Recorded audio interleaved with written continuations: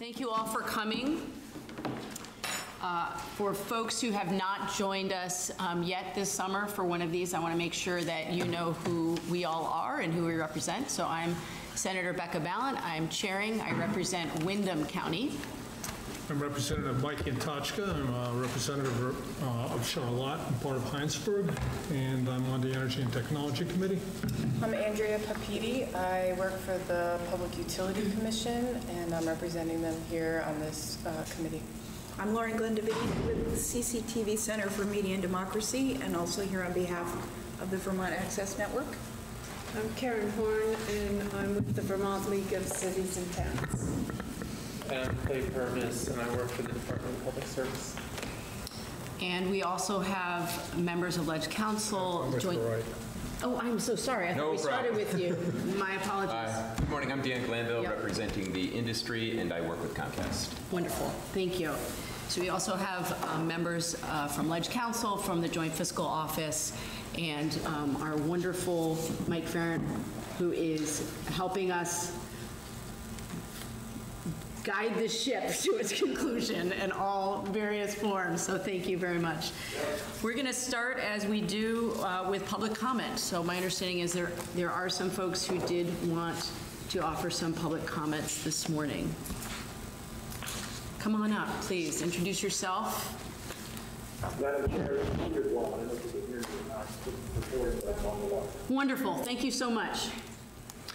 Good morning. My name is Rob Chapman. I am the Executive Director of Orca Media, which is the Access Center that's based here in Montpelier. First of all, I just want to again express my appreciation for the work that the committee is doing. We feel it's very important. I just wanted to ask, I understand that there is part of this process is a public hearing, and I wanted to know if it would be possible for us to get the specifics of that sooner rather than later. And I'm hoping that maybe by the end of this meeting today, we might be able to get a date and a location for that. I know that there are a number of people in our communities that are interested in coming to that public hearing. I think it's an important part of the committee's work and being able to hear from those people. So that's my sort of request for this morning. Wonderful.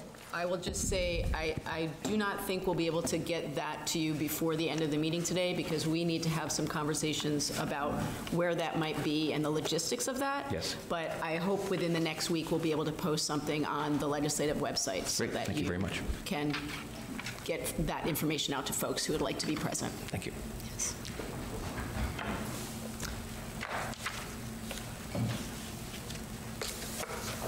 Good morning. Good morning. I'm Stephen Whitaker from Montpelier.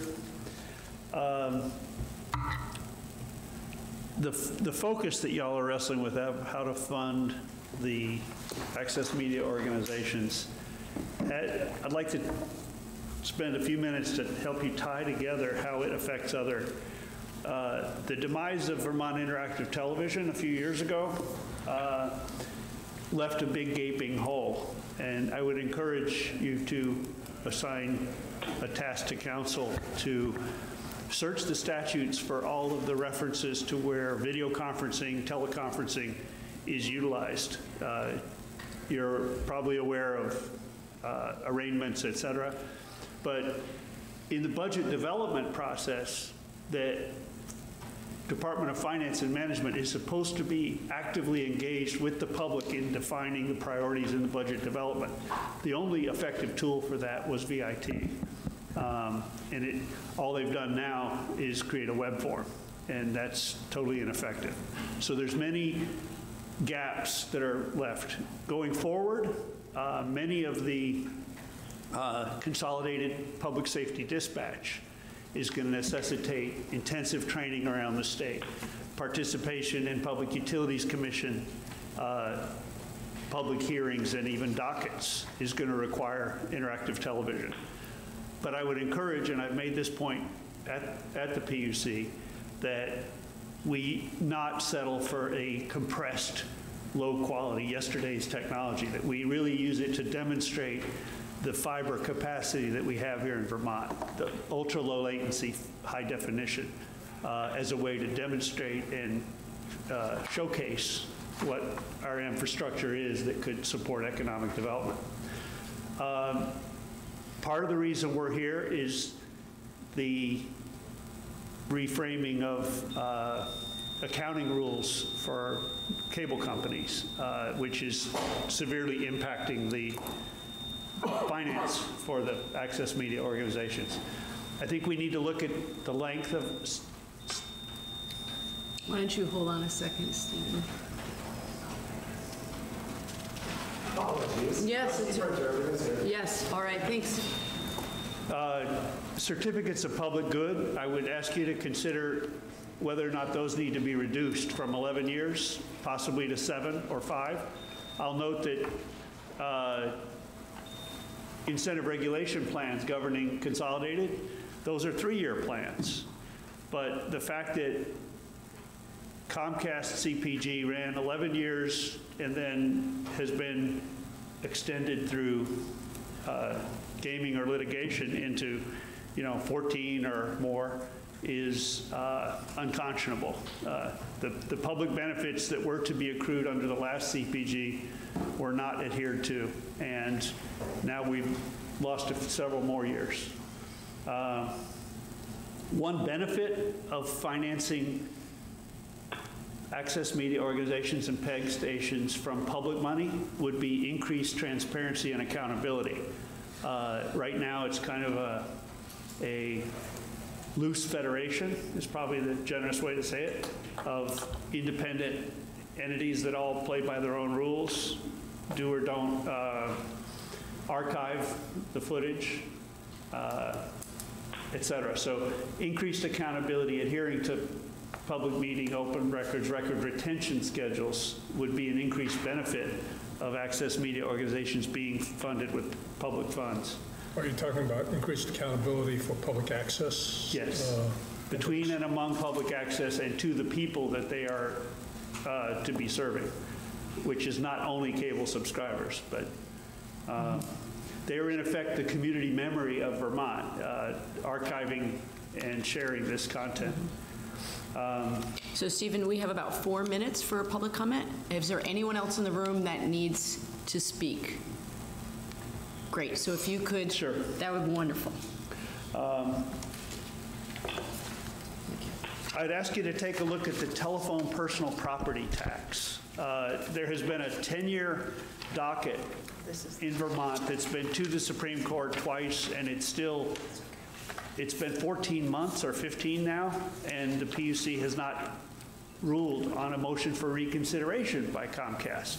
Again, we're gaming the system, but telephone personal property tax is in statute, and for any company providing owning telephone lines, which would include VoIP over coax, which would be Comcast and Charter, which would include VoIP over fiber, which would include FirstLight. These companies are supposed to be paying 2.37% of the total infrastructure value of all of their infrastructure in Vermont, valued according to their federal depreciation. But my off the back of the envelope, off the cuff calculation is that the last 3 years, they have obviously not been paying. The tax department is not at liberty to disclose who's been paying and who hasn't, but you need to get to that information. Calculating the receipts. The receipts should have been going up as these hundreds of millions of dollars have been invested in telephone infrastructure, and they've been going down dramatically. So we don't know how many of the companies are paying, but my calculation estimate is that 3 years recoverable might amount to as much as $100 million. So asking directly whether Comcast and FirstLight have been paying the telephone personal property tax on their federally depreciated infrastructure would be a good place to start to look for money to fund the AMOs. The reliability of these networks is essential, that public access stations are in an emergency situation, which we are likely to see more of. Public access stations, possibly even including community radio, are going to be the go-to for instructions on where to get water, where to get food, who needs taken care of. And so we need to design our networks so they're most resilient and survivable. We cannot have a company a stockholder company like Comcast or First Light deciding how much resiliency and redundancy to protect the network with. We need to bring this network reliability in favor with the rationale that that's going to support and keep the AMOs online as a place to get current information and know what to do in an emergency. So Stephen, one more minute, okay? That's And enough. anything, okay. I'll drop it there unless you got questions. You should always feel free to send your remarks to us in writing as well, and we will make sure that they get posted along with the other information. You've got a relationship between the 10-year telecommunications plan, the health IT plan, the 5-year IT plan, and an emerging consolidated dispatch plan. All of those plans need to account for the role of the access media organizations in educating. I don't disagree. I just want to make sure we have modest goals for this committee and the amount of time that we have to address these issues. So I appreciate that you always give us broad scope and context, and that's important, but I want to make sure that I'm clear with the audience what our charge is here, that we are trying to ensure that long-term that our public access TV stations are financially viable, because we know that they're critically important to our communities. But I want to be clear that we have a very narrow charge here. That doesn't mean that there aren't other committees within the legislature that can look more broadly, but I want to be clear where I'm coming from. I don't know if there are other people on the committee that disagree with that sentiment, but I want to give you an opportunity to weigh in now. I concur with that. Okay. Yeah, I concur with that, but I also encouraged Stephen to come and Sure. speak today because I think there is a bigger context that it's helpful for us to be aware of. Absolutely. Yeah. It should be guiding our work. I think sometimes in the legislature we forget what you can get done in 5 or 6 meetings, and I want to make sure that we are very tenacious about what our charge is and making sure that long-term we have a funding stream, and that is certainly going to be informed by the context. So I appreciate you coming and giving your time, and I appreciate that you invited Mr. Whitaker here. So thank you. And as always, if there are folks who would like to testify in future, we start each meeting with public comment. At this point, if there are no more comments from the committee before we begin, I'd love to turn it over to Mr. Glanville, who is going to be talking about an update on the Comcast CPG. Great, thank you, Senator. Thank you. Thank you for giving me the time here. We have been working with all of the AMOs through their representatives to resolve this matter, also with DPS. We worked diligently through the spring and summer in multiple negotiation sessions with a mediator in place in Burlington, and we have successfully resolved the issues before us. Next week, we'll be presenting a filing to the PUC for consideration and adoption for appropriate amendments. So I'm going to go through the details, basically, of what they are. What I'm going to leave out, there are some financial provisions in here as well. I'm going to leave those out at this juncture, other than to say there are some fairly significant financial provisions in there as well, which will be outlined in the filing next week. But the main issues for consideration. Just want to make sure that since this hasn't been filed with the commission yet, that we're just sticking to what will be said and not commentary and such. Is that a good understanding of what Oh, absolutely. we're expecting? Sure. Okay. I'm Yeah. just trying to be cautious because since I work for the commission and it hasn't been filed with the commission yet. So. Great. I mean, there is the opportunity, I don't know if we want to consider it, that we could do it in executive session. I would have to excuse myself. So, is there a chance? I don't know, Clay, what do you think? No, I think you highlighted an important concern because you are a member of the commission, or not a member, but staff of the commission. Didn't mean to promote you, sorry. But Yeah, I mean, the ethical rules for courts would apply here, I would think. Just off the top of my head, I haven't reviewed them, but something to consider that I had not considered walking into the room. So I could excuse myself. If that feels most comfortable for you, then I'd encourage you to do that. Okay. Okay, thank you. Yeah. It's one of the things that we've learned from this work group is that there are all kinds of overlaps and somewhat awkward and uncomfortable connections and situations, and yet we need all these people at the table for us to wrestle with this issue. So I appreciate your candor, and we'll have you come back in when Mr. Glanville's done. Well, I'm curious if we should do this in executive session now, because it's going to be taped and aired. It's just a brief overview of the parameters. I don't want to overstep, and I don't want to in any way muddy any waters of what's going to be filed next week. So the purpose of your testimony on this today is to inform us with regard to funding for the public access stations? Just the overall resolution of the CPG issue. Mr. Purvis? I was going to ask, have all the parties signed the... Well, they signed the settlement, and absolutely, and it's been, yeah. I don't feel like we need to go into executive session. Probably fine. I don't know. I would hesitate to give an opinion one way or the Maybe other. Maria has some advice? Counsel? So I hadn't considered this at all, and, just saying that at the outset. Is the concern, I'm not exactly sure what the concern is, a public document, you're discussing something that may or may not be adopted by the PUC? Right, it is a public document, correct? Not Well, it will be. It's will not be. yet. The filing will be public next week. Right. I think when we discussed this at the last meeting, we had anticipated that it would have already been filed by now. So. Okay. This, So here's what I say. Let's take a 2-minute recess while I talk to my vice chair and with counsel, and we will reconvene in 2 minutes. Thank you. Great. Thank you. So I should start by apologizing. I should know by now, 5 years into the legislature, you never say, we'll take a 2-minute break. That never happens. So I apologize.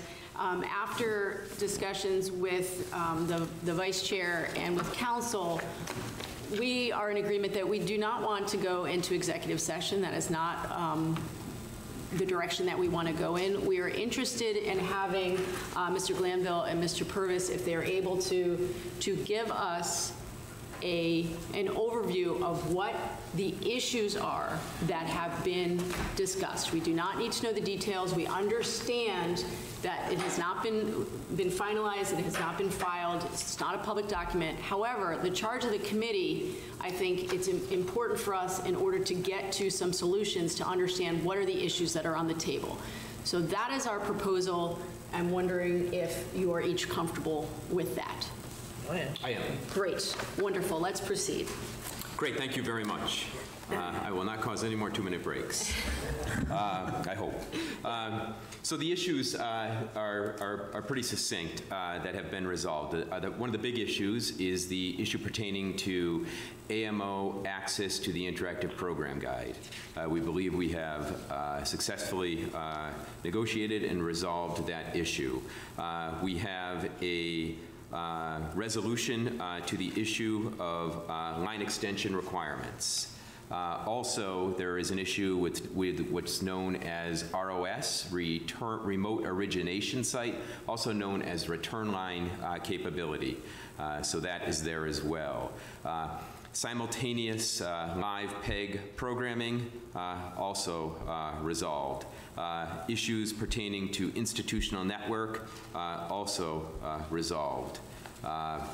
And those are the main issues that were under dispute and that we believe have been favorably resolved. Clay, I'm not sure if I missed anything for where I'm going. I think you have. I think that's a good, succinct That was a pretty quick list. So I got AMO access to program guides, line extension requirements, return line capabilities. Is that what you said? I think that ROS. RLS? ROS, which stands for Remote Origination Site. We also call them return lines. That's the ability to go live from a location, like a municipal Oh, location. okay. Like here. Lauren Glenn, can you just bring the mic a little bit Yes, closer I'm to you? sorry. No, that's okay. Remote origination site allows an access center to go live from a remote location, such as the State House, for example. Okay, and then institutional network you mentioned, and was there something else that I missed? I'm sorry, Lauren Glenn. That was the last one. That was the last one. Institutional network was the last one. Was there something in between? Oh, simultaneous live programming. Simultaneous live programming. That's the ability of an access center to run live programming on more than one channel at the same time. So if you have a P, an E, and a G channel, you could go live simultaneously from those 3 channels.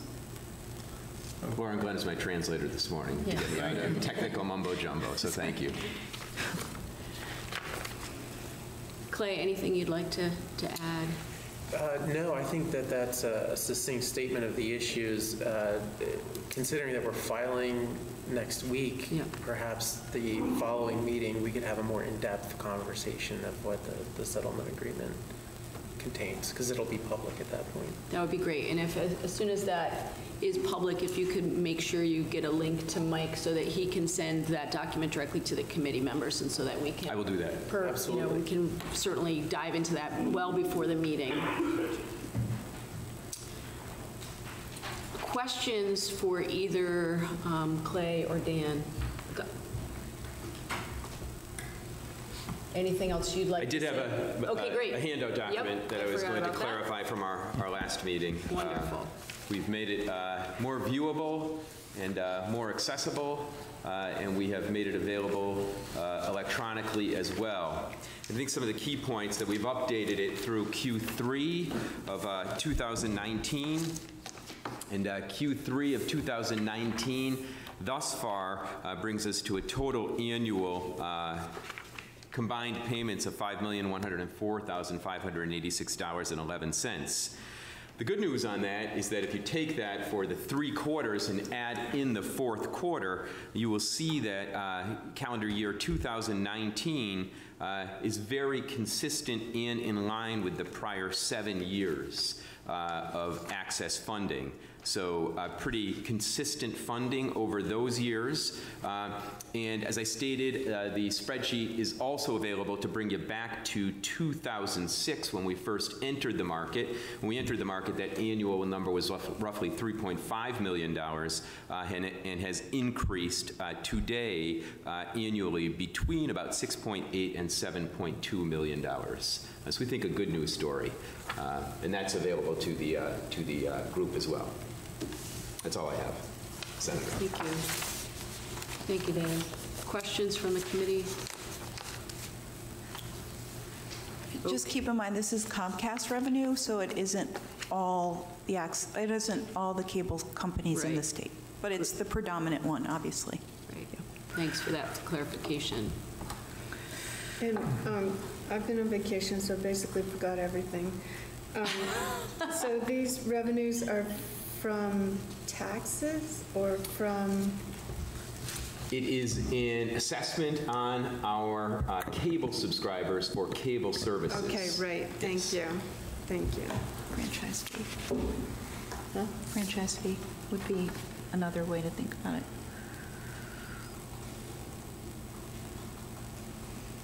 Karen, did you have any No, questions? that's it. Thank Okay, you. wonderful. So at this point, we're going to move on to the topic of AMO governance, operations, and budgeting.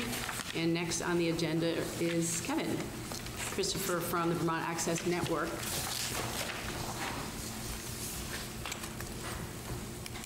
And I think Elizabeth Malone Wonderful. You're gonna from join him? Northwest Access, Executive Director there. Wonderful. is You're going to testify joining. together? Great.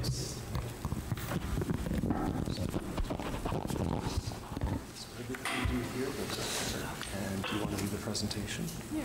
Why don't we do view, and we'll do full screen. Where did it go? Oh yeah, thank you. It's hard to read sideways. So just these buttons will go up and down. Okay. Thank you. Good morning, everyone. Good morning. I am Kevin Christopher. I'm the Executive Director of Lake Champlain Access TV in Colchester and the President of the Vermont Access Network until May of next year. And I'm Elizabeth Malone, and I serve Northwest Access TV in St. Albans, Vermont. Thank you for coming. Thank you for your time. Thank you for having us. Great.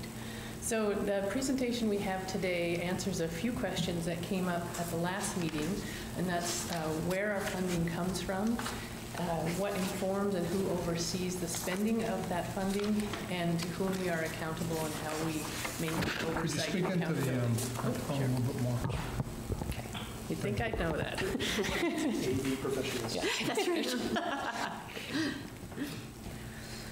So we start by looking at revenue. As you see, this pie chart tells a very clear story. Nearly all of our funding comes from cable PEG fees. The remaining about 10% is made up of everything from fundraising from individuals or municipal contributions to underwriting sponsorship. That's the 0% is actually about 0.5%. Okay. And the other 4% can be made up from paid production services, class fees, or other smaller sources. But as you see, this funding has really driven how we do our work, which is almost entirely direct services. So pivoting quickly to becoming a fundraising organization like a traditional nonprofit is not really in our purview of where we're at now. So looking at how we spend about $8 million that we receive every year, we have 24 studio locations across the state, and even though we have so many locations, it's still a good hour drive for some of our producers to reach their nearest access center. So as we all know, transportation is an issue in the state, so being as close as possible to truly allow access is really important for the state of Vermont. We have 81 commercial-free channels, and that's both, this is where the PEG comes in, public, educational, and government access channels, and those are both high definition in some areas and standard definition in the most areas. We also provide about 200 jobs to Vermonters, and this is where the majority of our expenses lie. Over 65% goes directly to employing Vermonters and really directly serving the public. So we don't have those folks that other nonprofits would, like a fundraising or marketing person. Pretty much every single staff person is directly serving the public. In partnership with the schools, the residents, the nonprofit organizations, and the municipalities of our areas, we provide over 18,000 hours of programming every year. So it's a great partnership that we've built with all of our community members to pull off this much work. And the final number here is $1 million in equipment that's available to the public. We're kind of like a production library, if you will. In the same way that people go and sign out a book, they can go and sign out the media equipment they need and also get the training that they need to use that equipment. Before we leave that section, questions for Elizabeth on that part? I do. Just thank you, Elizabeth. With regard to the overall funding, I know last week there was some discussion given to charging members of the community for use of facilities. Is that separately in any way put together in a review, perhaps in your annual report or elsewhere? I don't believe that any of us require payment to use our facility. Some of us have supporting memberships, kind of like Vermont Public Radio or Public Television does. It's free access to everyone, but we encourage, if the community is able and willing to support our mission, we invite them to do so.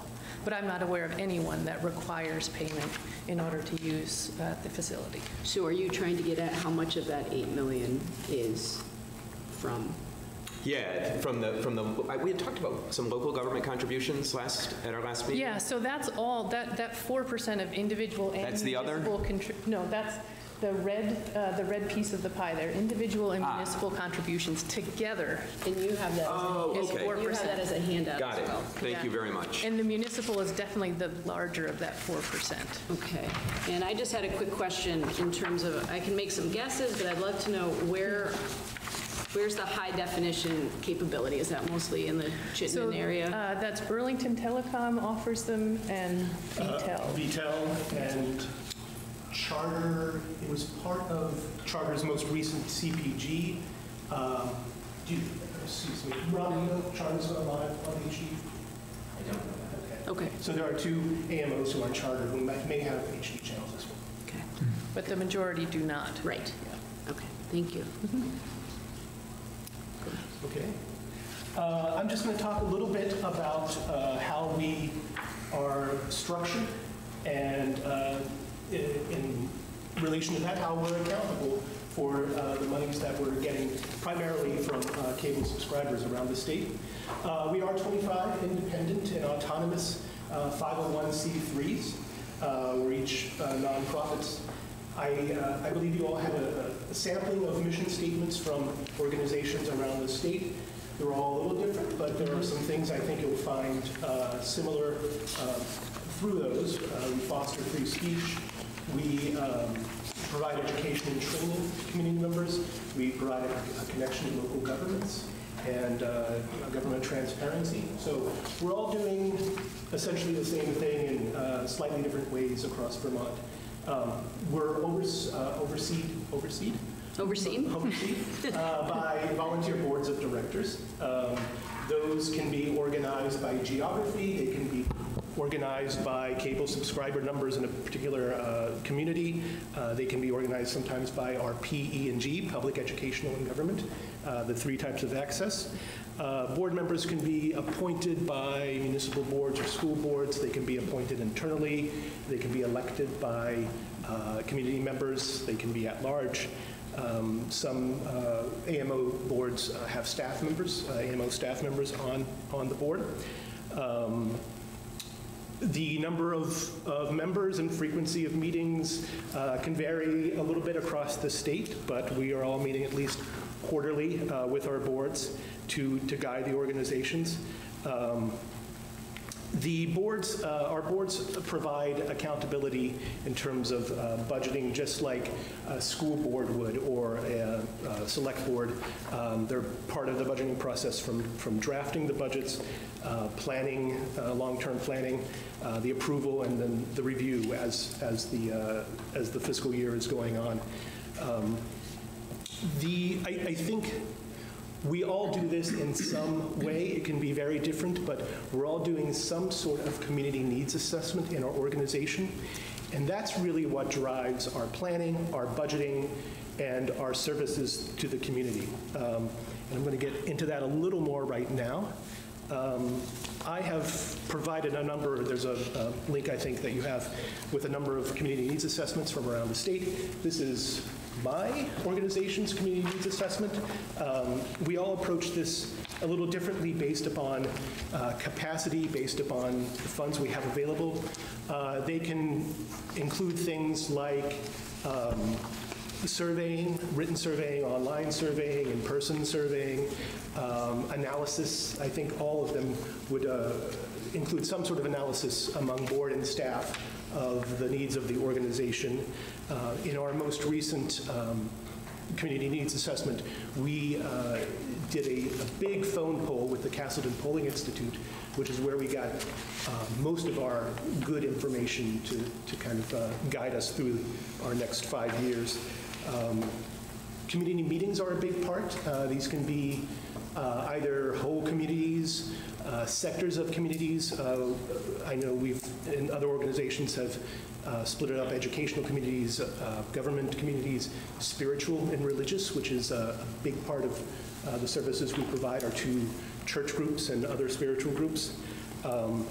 Sometimes we divide those sorts of meetings as well with that P, E, and G to kind of get all of our users there. From all, and one-on-one interactions, I think, are very important. With our most recent CNA community needs assessment, we had over, I think, 24 one-on-one interviews where we talked to both existing and potential users about what they wanted from us, what we were doing right, and what we could be doing better to serve our communities. So how does that hold us accountable? How do our boards hold us accountable? I think there are various processes in place to make sure we're using the monies we receive in the best way possible. It's largely results-based. It's the goals that we set forth in our strategic plans, which are the result of these needs assessments. Are we meeting those goals? Are we providing the communities that we serve with what they indicated that they wanted in those planning processes?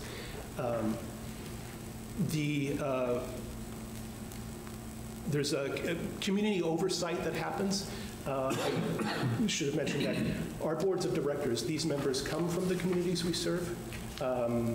Almost uniformly across the state, the AMOs are populating their boards with people from their geographic service area. So those are part of the people that we're serving. So it's being accountable to those boards and that two-way conversation there between boards and communities and the staffs of these AMOs. Another big part of how we're accountable, especially with the state, are our annual reports. So we are required by Rule 8, which is the Public Service Board, now the PUC, rule that governs telecommunications, and specifically Rule 8.4, to submit an annual report every year. That goes to our cable operators, be it Comcast or some other cable op. It goes to the PUC, it goes to the Public Service Department, and it goes to VAN. So I send mine to myself. And that summarizes budgeting for the previous year, spending for the previous year, volunteer usage, programming information, anything else that I'm missing in there? Yeah, general services. Future planning consideration. Future planning, there's a planning consideration part of that that looks out at least 3 years to what we hope to accomplish. So that is the real piece that is very tangible and is going to these different bodies who are looking at what we're accomplishing, what we're spending, and sometimes asking questions about what we've submitted to them. This is a Rule 8.4 is somewhat general about the requirements for this reporting. The Vermont Access Network has worked for years on perfecting, might be a strong word, but developing a form so that we can collect uniform data among AMOs. Okay. So we all use the same form and submit that each year. I also want to, this is kind of a different way of looking at accountability, but AMO coordination and the work that we do together within and without VAN. First of all, there is the VAN board and the organization of the Vermont Access Network. That's fostering accountability with that annual report form. In our participation in regional and national membership groups, I think that's very important so that we are doing our due diligence on a national level, being aware of what's going on in terms of regulation and FCC orders, for example, beyond Vermont. Many of you know this, but we have created something that's been in place for quite a while now called the Vermont Media Exchange. This is a program sharing back channel, if you will. This is the way we're able to, in the old days of mailing videotapes, this replaces that. This is the way we're able to send our content across the state easily, and that's really been a boon to many of our AMOs, especially the smaller ones, to have a wider variety of content if they're not able to produce as much as they would like to because of their capacity. Certainly, we just hit upon this, but our legal and regulatory efforts, VAN has been a major driver of that. Since 2013, our members have spent around $300,000 on legal and regulatory efforts, starting with the Charter CPG in 2013 and through Comcast CPG up until this very day when things are still happening. Is that a cumulative 300,000 or? Yes. Okay. How much is that per year? Math. 60,000 a year, yeah. Okay. And that's that hasn't been, it's sort of an all-at-once kind of prospect. We get, there are periods of non-activity and then we're back in the ring there. So that's been a huge part of what VAN has been doing for almost a decade now, is in those sorts of proceedings.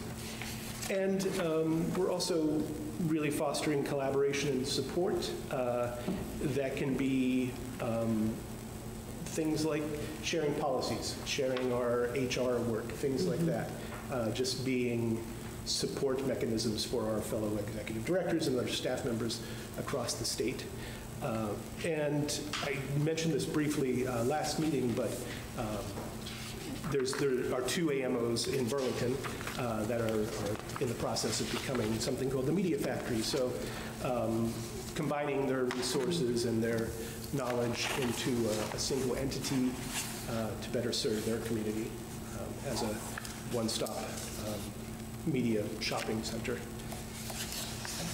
Is that it?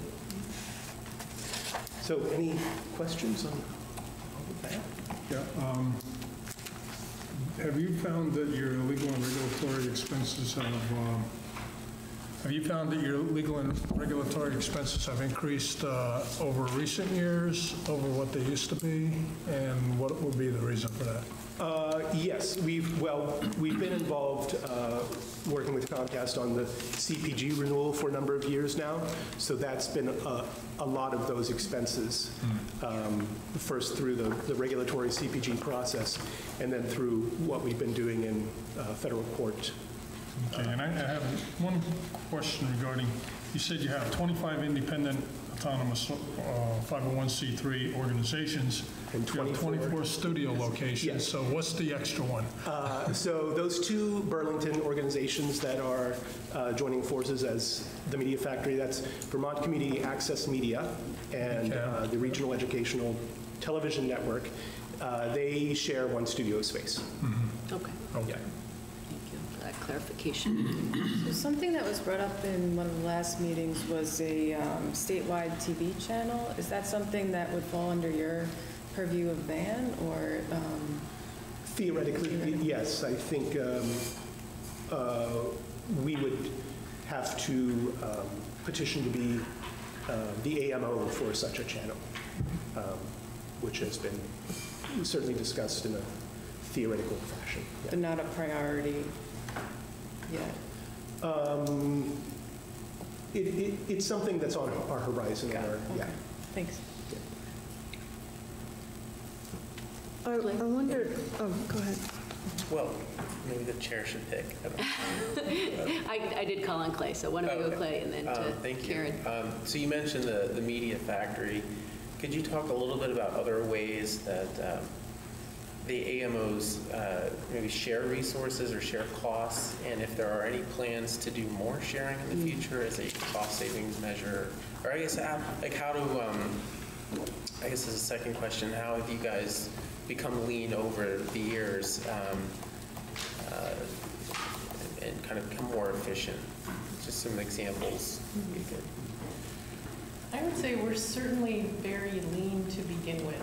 You know, we were talking earlier this week, you know, none of us have an Elizabeth, assistant. can you slide the mic over? So our staff is incredibly lean. We typically have an executive director at every location, and in some places, that's the entire staff. It is just an executive director. Doing all the stuff. Yes, but honestly, we're not glorious executive directors. The majority of the executive directors do direct services, and we get our hands on cameras pretty regularly. So we're already operating pretty leanly. I think as an organization, VAN has grown tremendously and matured, and that investment in legal and regulatory work is a real demonstration of that.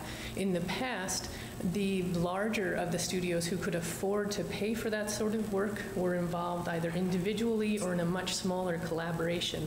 At this point, VAN has grown into a statewide organization that definitely represents and involves, you know, both the Hardwick studio that's operating with a very small budget all the way up to some of the larger studios.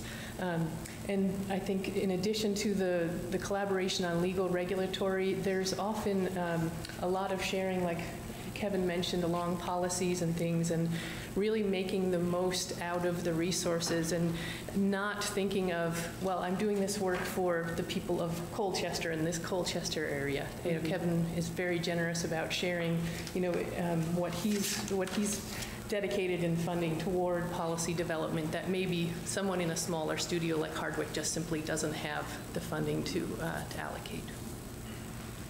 Can I just add something there? In terms of economies of scale, I think you spoke about the geographic location of these centers.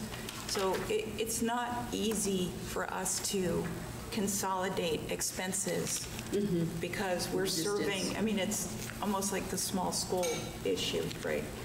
But it's difficult for us to merge expenses that we have, and there are two reasons. One is geography, the other is the local nature.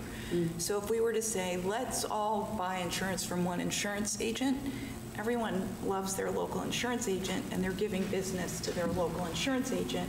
So to say Bennington and Brattleboro find some economy on insurance, it's just not, and it's a common issue with nonprofits. We've looked quite a bit at the question of merging and consolidating resources, and it's not as straightforward as it appears. So I think, A, that we're lean, B, that we are serving these unique geographic areas that are hard to consolidate without declining in service. And 3, the nature of the services that we buy are very local, tend to be. Clay, did you have a follow-up? Yeah, I just had one more question, and I think you said it already and I missed it. So how is VAN funded again?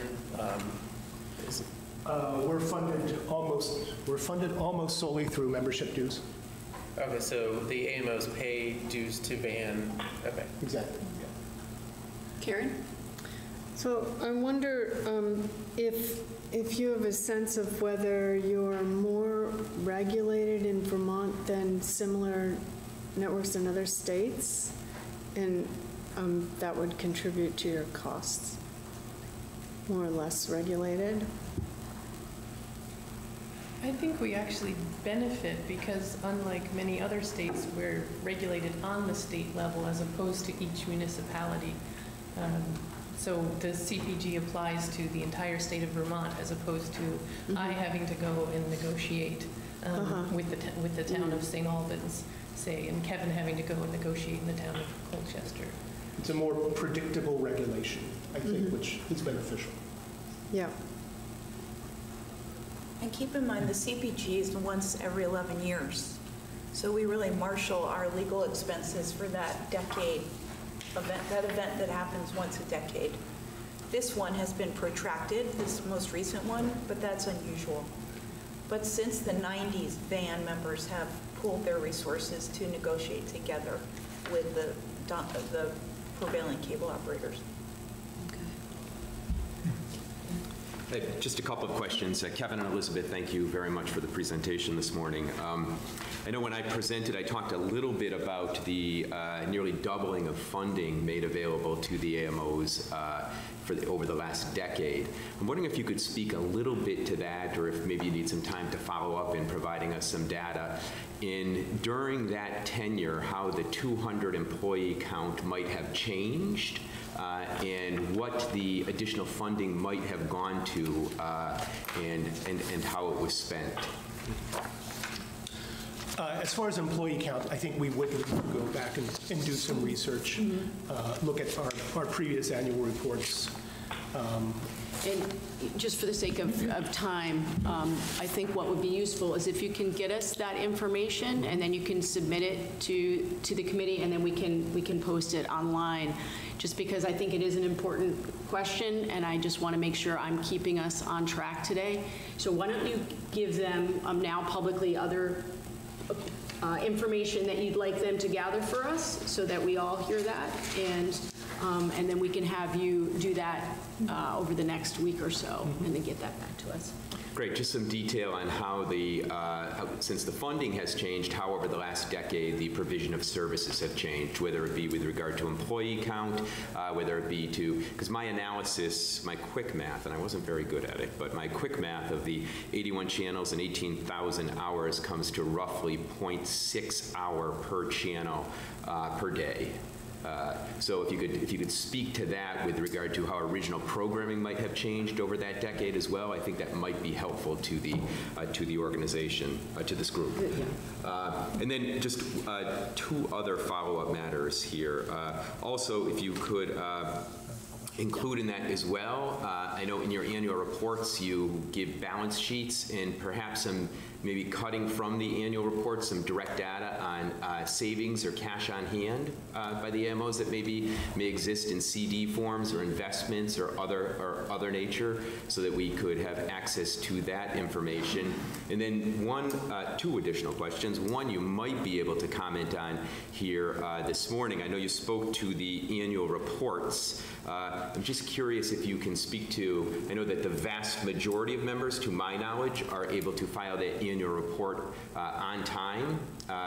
Do you have experience as to whether some members might not be able to file that? If they do not file it, are there parameters in place that can assist to getting that annual report filed? I know there have been historically issues of AMOs wanting to provide 990s with the annual report. We did, as you know, we were able to change the due date from 120 to 150 days after the end of the fiscal year to help in that. I think there might be very AMO-specific reasons that we could talk to AMOs if we have anyone in mind that we're waiting for. But I think in general, that would be probably a case-by-case basis of what's going on at that center. Again, thank you both, Senator. That's all my questions. Wonderful. Thank you. Okay, I have a question that has to do with penetration. So primarily, the AMO is broadcast via cable, right? By cable and via our websites. And via the website, so over the internet. Mm-hmm. So in areas like the Northeast Kingdom and other rural areas where there isn't a lot of broadband, that hampers the ability of citizens to actually see what you're producing, right? Yes. Yeah. Does a signal come over DSL very well? I mean, what kind of speeds do you need in terms of broadband in order to really stream your I think it probably depends on the platform that you're using to host the videos. A lot of platforms have gotten very good about being able to read the speed at which the videos are being downloaded. So depending on the flexibility of the platform, it may or may not be as good as you would hope, I guess. Mm-hmm. Yeah, speaking personally, our website, if you're watching and you have a slower connection, there's a high-quality file or a low-quality file available, and automatically you'll stream that low-quality file. Okay. Do you get any feedback from people like in rural areas that can't access your stuff? I do quite often, yes, because we're serving, other than Colchester and Milton, I'm serving a wildly rural area, and there's not a lot of cable penetration, and so I'm hearing a lot, why can't we get you? Why can't we see you? I think the more common feedback that I hear in the rural areas is people do not have cable as opposed to, or do not have access to cable as opposed to do not have internet. It's always very welcome when we do make videos available online, because the availability of cable is lower than the availability So of internet. certainly in rural communities, access to the internet is extremely important for this. And, okay, then basically that's it. Yeah. Lauren, Glenn, did you have something else? No. Okay. Yeah, Clay. Thank you. I just wanted to go back to one question about regulation and just kind of get some clarity on what exactly you mean by regulation. I think PUC does regulate cable companies, and there is in the cable rules general obligations of AMOs, but to what extent are the AMOs themselves actually regulated by the PUC in that? Does the PUC call you to a hearing to examine, say, costs or your performance or things that, the PUC might do with, say, another public utility like electricity or telecommunications or something like that? Is there in your opinion, is there a difference or a commonality with how, the PUC is set up to regulate other entities? I know I can't speak about other utilities. This is kind of this has been my career in telecommunications. But I think we'd all welcome that, honestly. I mean, we always turn in our annual reports and we typically do not hear any feedback. So most of us enjoy our work and are happy to talk about what we do to serve the community. No, I just wanted to, kind of get that out there that we don't actually specifically regulate AMOs, and I'm not asking that we do that necessarily. I think it's an important aspect of the conversation. It's an important distinction to be made in the CPG process. That's really the cable company that's being regulated, and the AMOs are a party to that in that they are either a beneficiary or they could be harmed by decisions that the PUC makes, but the PUC isn't necessarily regulating the AMO specifically. And just to make a connection to that, the budget that you were talking about, or the amount of funding spent on regulatory participation, it was mostly related to the cable CPGs, not to your own needs to go before the Public Utility Commission, yes. Right? Yes. Okay. So that kind of flows onto what you were saying. Yeah, that's where I was trying to get at. Yeah. So the funding source pie chart that you had, have you looked at other funding opportunities and sources like grants and what that would mean for your organization? You mentioned briefly that you don't have development staff, and so it seems to me that would be a big change and a big investment. So I was wondering if you could speak a little bit more to that. Work that's been done to diversify revenue? Yes, and then also what the limitations are. Yeah, I would say starting with your first point about grants, we are a curious animal. I mean, yes, we're a nonprofit organization, but I've been applying for a lot of grants between this year and last year to try and offset some losses. And it's very hard. Like, typically we try and shoehorn ourselves into the line of something like an educational grant. Like, we just got a grant from the Building and General Services through their Building Communities grant program, and we fit into the educational model. But clearly we're not purely an educational organization. So grants can be, depending on what they're specifically aimed at, it can be a little tough of a fit because we're really not a traditional or a widespread form of nonprofits. People are really working hard to do things like Dan mentioned about asking people to contribute, to become supporting members. As we look ahead to trends of things like cord cutting, we're asking for support from the community.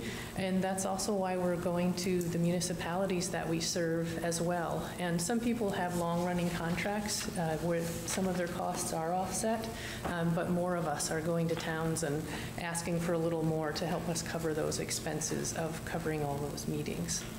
So that's a few of the ways that we've started to do it. It's certainly been a discussion at every single conference that's been held with media organizations in the last few years, is talking about how to diversify in order to prepare us for cord cutting and more potentially drastic changes like the FCC order. And is that, so that's broader than just Vermont, those discussions? Yes. And seeing what's going on out in other states and jurisdictions. Yeah, absolutely. And we'll talk more of that towards the end of today when we really get into a deeper discussion about alternative revenue models. So this isn't our only opportunity to do that. Any final comments that you, well, not final because you're here every time and I appreciate that, but for today, anything else we need to know? I just want to say thank you for your time and attention to this issue. I think it really speaks volumes to what our role is in the state. So thank you. Thank you. Thank you for coming. Great. So I need to speak briefly with Legislative Council staff. So I'm going to propose that we just take a quick 3-minute break, stretch, get a drink, go to the bathroom, meet you right back here. Thank you. The next thing that we're going to be talking about are fees on... Internet service. Yes, fees on internet service providers. And we have on the phone Peter Blum. Is that correct? Are you still there with us? Yes, I am. Okay, we're going to put a microphone to the speakerphone so that we might be able to hear you better. Thank you so much for joining us. You're welcome. Madam Chair, I have the opportunity to speak today. The comments I prepared relate primarily to the history and legal structure of the Vermont Universal Service Fund, as well as the prospects for finding additional financial support for community PEG systems, with particular reference to broadband services. I plan to be reading prepared comments, which you do not have, but which I will file later if you wish. And I'm also aware that it's now about 11:20, and you have a scheduled adjournment at 12:30. I have about 11 pages that I prepared, and you could give me some reading for how much time you'd like me to spend. I could either read, carefully, I could skim, or I could just skip to the end, depending on how much time you want to allocate. I would like to give you about a half hour. Okay, I think we can do that. I think I'll just start reading then, and try to pace myself. Okay. Thank you. First, let me just introduce myself briefly. I lived in Vermont for 35 years, don't anymore. I live in Massachusetts. Early in my career, I worked for So Peter? For 10 years. Peter? Yes. I'm going to have you stop for a moment. We're having some technical difficulties hearing you on this end, so if you'll just sit tight for a moment, we're going to try to figure out how to make this a little bit more audible. I think if we lower the volume. Okay. So, Peter, we're in a big... It's coming in quite distorted to me, too, when you speak, so I don't know if the volumes are too high or what. Can you try lowering the volume? Yes, we're going to try lowering the volume. So I'm going to lower our volume, and if you're on a speakerphone, please pick up and speak directly into the phone. Okay, is that better? Yeah. Can you speak a little more? Go ahead, Peter, say a few things. All right, testing. I'll start until you interrupt me again, and then I'll stop. I worked for the Legislative Council as a young person for about 10 years. I worked for Governor Kunin as Deputy Secretary of Administration, and then most of my career was at the Public Service Board. How's this going? Is this all right? It's better. It's not great. It's still a bit loud. A little bit away, yes. Okay, I wonder if I should, would it be better for you if I just filed my comments and then we can talk another time? No, it's better now. It's better? Okay. All right. Anyway, during my time at Public Service Board, I worked on telecom matters, and I testified in the legislature frequently, and I drafted the bill that became in 1994, it became the Vermont Universal Service Fund, and I managed that fund for about a decade. After retiring from Vermont state employment about 10 years ago, or 12 years ago now, actually, I worked for the National Regulatory Research Institute, and I later have worked as a consultant in telecom with a range of clients, including state utility commissions, public advocates, and even a small telephone company in the Midwest. So the first topic I'd like to talk about is universal service historically. The concept dates back to the early part of the 20th century when rural areas of the country were unable to get either electricity or telephone. Vermont worked hard in cooperation with federal agencies to solve this problem. It created Velco, and it allowed municipal electric companies to cooperate to form co-ops. But Vermont's efforts to expand telephone service were not quite as aggressive. Instead, the FCC pulled most of the load in helping to get costly service into rural areas. Until the 1990s, the chief support for universal telephone service took the form of implicit transfers that arose from regulators' set rates. Monthly rates for local service were set low and were nearly the same, or were the same, in cities and in the countryside. The costs were vastly different, however, so the regulators increased other charges. Business rates were higher than residential, toll usage rates were very high. Many people criticize these policies as implicit subsidies from urban areas to rural areas. In the 1990s, these subsidies looked vulnerable to competition, and there was an effort to replace these pricing mechanisms with so-called explicit mechanisms, consisting of support payments.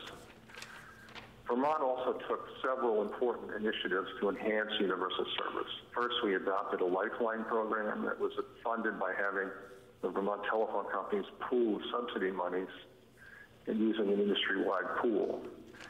In the 1990s, as the local exchange competition was coming and cross-subsidies between urban and rural areas looked doomed, it seemed that if there was cream to skim, so to speak, in Burlington and Rutland in the form of above-cost rates, it would increasingly go to the new competitors, and incumbent carriers would no longer be able to overcharge some customers for the benefit of others who imposed higher costs.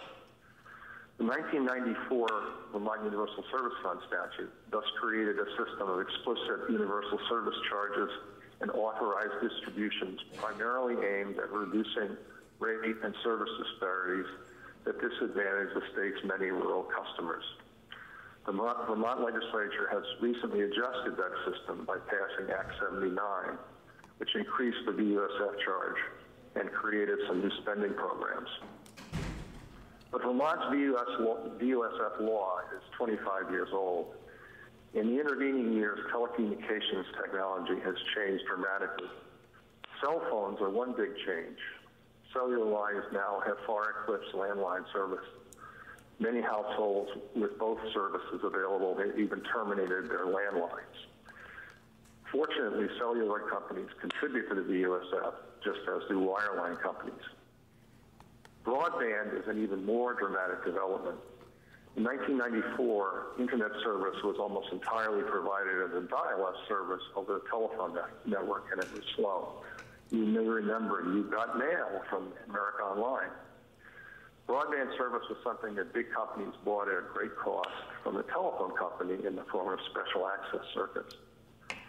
The universal service problem persists today, even after these changes. The problem still is that it costs a lot to string cables to houses in rural areas that are widely separated. It doesn't matter whether those cables are copper pairs or of wire or fiberglass strands. The average distance between customers is still the most compelling variable. And now PEG funding has been added to the problem list as well. Like E911 and rural network deployment, PEG is yet another communications-related program which has an eroded funding base due in part to ever-increasing usage for broadband. My next comments relate to two legal structures that I think are important on background. I agree with the Vermont Access Network memo already in your record that telecommunications policy historically has comprised a mixture of benefits and burdens. The benefits have included the right to use public ways, pole attachment rights, and exemption from antitrust laws. The obligations have been many, but have often included unique and intrusive regulatory systems and unique taxation burdens. Those obligations also classically included the obligation to extend existing lines to serve new areas, the so-called carrier of last resort obligation. Later, we added the duty to pay the VUSF surcharge, a revenue stream devoted to promoting benefits in the telecommunications space. One key decision made in 1994 by the Vermont legislature was that since the VUSF would support programs that benefited both intrastate and interstate telephone service, both of those services would be surcharged equally. This decision, intended to secure the benefit in the fairest possible way, also created a legal risk. The legal fiction of intrastate and interstate is almost as old as the telephone itself. Intrastate telecommunications were mainly the calls that originated and terminated in a single state. Interstate calls cross state lines. Telephone companies had to live in both worlds in this greatly complicated rate setting. The division worked because calls were the unit of nearly all communications. And for billing purposes, the network kept track of where each call originated and terminated. Telephone companies were treated as dual entities, each with two revenue streams and two separate sets of costs. The states and the FCC each tried to avoid intruding by setting rates only within their own regulatory, quote, jurisdiction. Today, there's very little equipment or traffic in the telecommunications network that one can fairly characterize as inherently intrastate or interstate. The reason is primarily technology. The digital packet has replaced the call as the basic unit on the network, and nobody tracks or wants to track where these packets originate or terminate. Nevertheless, the jurisdictional fiction still powerfully influences regulatory policy, and specifically universal service. For example, federal USF charges apply only to, quote, interstate telecommunications, and the FCC asserts broad jurisdictional power over those interstate telecommunications. Thus, what is interstate has virtually no surviving technological significance, but it is still legally paramount, especially as a rationale for federal preemption of state regulation and even of state taxes. And I want to talk about the Internet Tax Freedom Act. As of yet, there is no VUSF surcharge on broadband. This may have made sense 25 years ago when the Internet was still a young technology needing shelter. By contrast, today's broadband service is the dominant stream. It carries both voice, telephone, and video as mere applications. But Vermonters today are paying for extra broadband deployment under a telephone surcharge that was designed 25 years ago, before many people even knew what the word broadband meant. And broadband is a large market to overlook. Most customers, even in Vermont, have broadband available at their location, and most subscribe. My own cable provider charges me 150% more for my internet service than for my telephone service. Moreover, customers increasingly are cutting their cable service and rely on internet video streaming. Imposing substantial charges on only a portion of the market can create competitive distortions over time. Moreover, such a system can be unfair, especially to poor or elderly customers who may be unable to afford broadband, but who still need telephones. In sum, broadband has become the key telecommunications goal for the 21st century, and the broadband dog now wags the telephone tail. Broadband has also begun to affect cable television revenues as more and more customers terminate their traditional video subscriptions and rely instead on internet streaming from companies like Hulu and Netflix. I recommend below several options that might allow for increased PEG funding by altering charges on broadband. Before offering them, however, I want to discuss the terms of the Internet Tax Freedom Act, which is a possible barrier to any such step. The basic provisions of the ITFA is to prohibit state and local taxes on internet access. This today includes broadband access, although originally it meant such dial-up service as America Online. The ITFA was first enacted in 1998 as a temporary moratorium, but it has now become a permanent feature of federal law. The ITFA has 4 exceptions, which I want to mention here. First, there's a broad grandfather clause that protects the existing VUSF. It exempts from the Federal Act all state universal service funds in effect on February 8, 1996. Vermont's USF surcharge was initially imposed before this date, but it has never applied to internet access. Thus, the exemption is likely of little value to current Vermont law. If Vermont were to amend the USF to include broadband, I think the courts would likely hold that Vermont had dissolved whatever grandfather protection it may benefit from today. Another exemption is benefit fees. The first, this is a fee imposed for a, quote, specific privilege, service, or benefit conferred. As was discussed in the DAN memo in your record, this is the basis on which the Oregon Supreme Court upheld the license fee in Eugene, Oregon. The court held that this fee was not preempted by the ITFA because it was a fee entitling the cable company to use the city's rights of way. Under this model, a fee could be imposed on broadband providers other than utilities who use the public. Can you ask him what he... And other utilities Peter? who use the public rights of way. Yes. Peter, can you pause for a second? Can you just... Can you tell who's asking the question? I'm sorry, I can't. Yeah. Could you go closer to the microphone? I'm getting a lot of echo, and it's hard to understand what you're saying. Okay. Can you hear me now? Speak right Yeah, now. pretty well. Oh, I didn't know if the microphone would work. Okay, this is Andrea Papiti. I am analyst for the commission. And I just had a question if you could clarify, because I'm still having a hard time hearing you. Sorry, I'm sorry. I'm terribly sorry, but there's so much echo that I can't understand what you're saying. That's okay, but could you... That mic is going. Oh, that mic is going out. You're right. Should I continue? Should I continue? No, well, she just does that he'll hear her better. Can you hear me now? Is that better? Oh, that's way, way better. Yeah.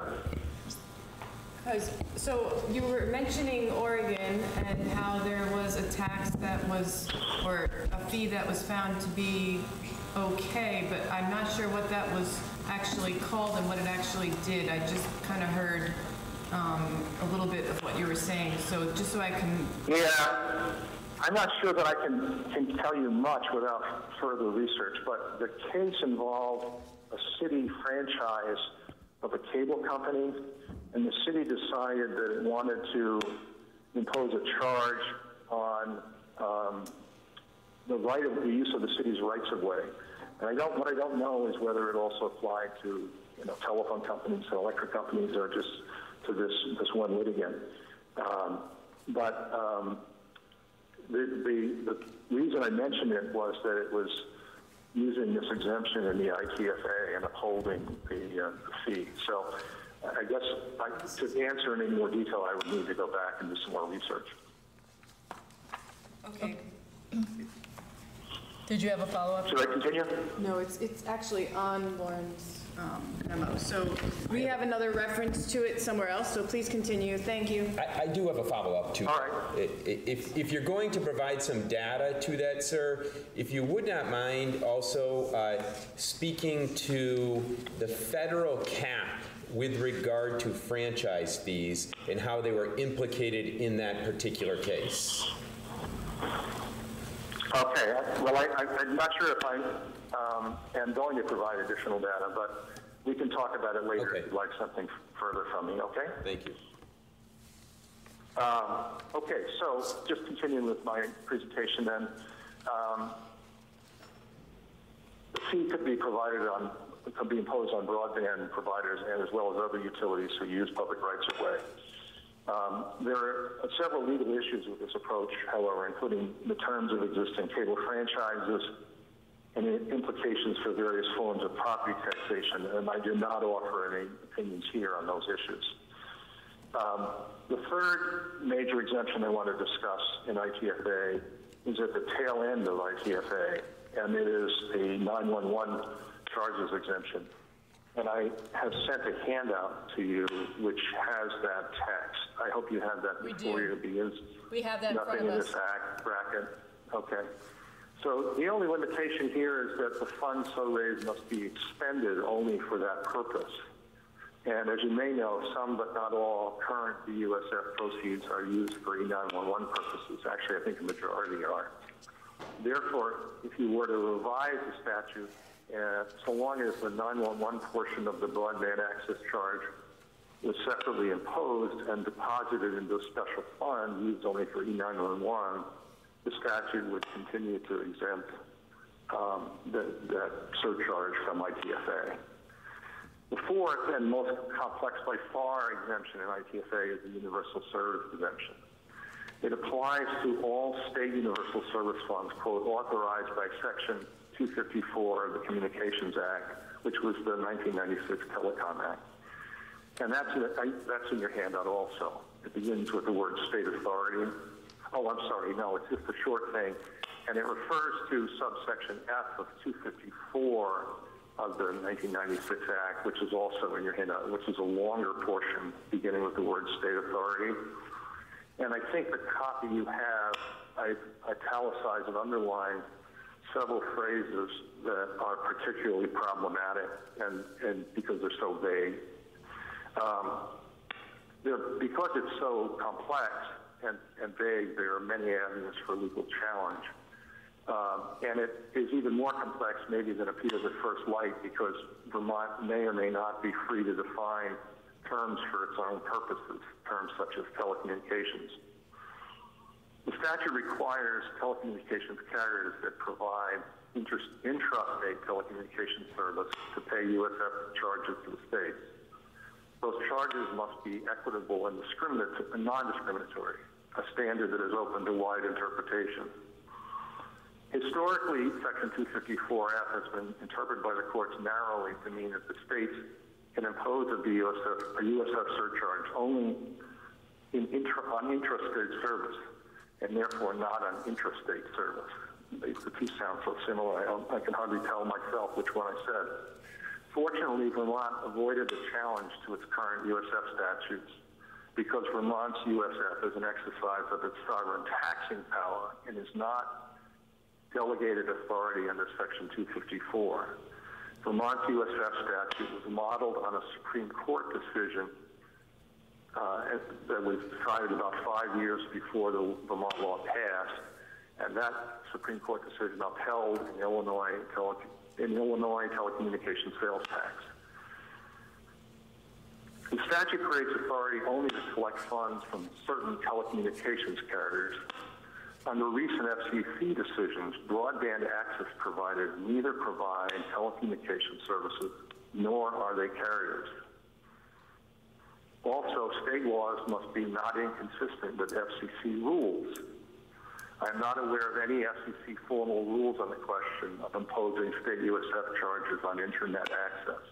Nevertheless, as discussed below, the FCC has seemingly signaled their intention to do just that in an appropriate case. The statute also allows for states to provide additional definitions and standards to preserve and advance universal service. This language is obscure, but in context it is understood to authorize additional supplemental state USF funds. Regrettably, and from my point of view, this delegated power is subject to two important limitations. One, it has to be specific, predictable, and sufficient mechanisms. And two, they must not rely on federal universal service support mechanisms or burden them. Federal courts have repeatedly overturned state efforts to broaden the base for their universal service programs using a variety of rationales based in the statute. In 2004, a federal court invalidated Texas's effort to include interstate revenues in its universal service base because it failed to be equitable and non-discriminatory. Another federal court invalidated Oregon's effort on the ground that a state universal service fund surcharge burdened federal universal service mechanisms. The South Carolina Supreme Court has taken an opposite view, however. Vermont's statute has never been challenged on the basis of Section 254F, even though we surcharge interstate telecommunications. Possibly this was because it was drafted to emulate the Illinois telecommunications sales tax law, which had been upheld by the Supreme Court in 1989. I know my time is almost up. I now want to talk to three options that I want to present to you. And I'll try to finish in 5 minutes, if that's okay, Madam Chair. That would be wonderful. I was just about to give you the 5-minute warning, so you're right on target. Okay.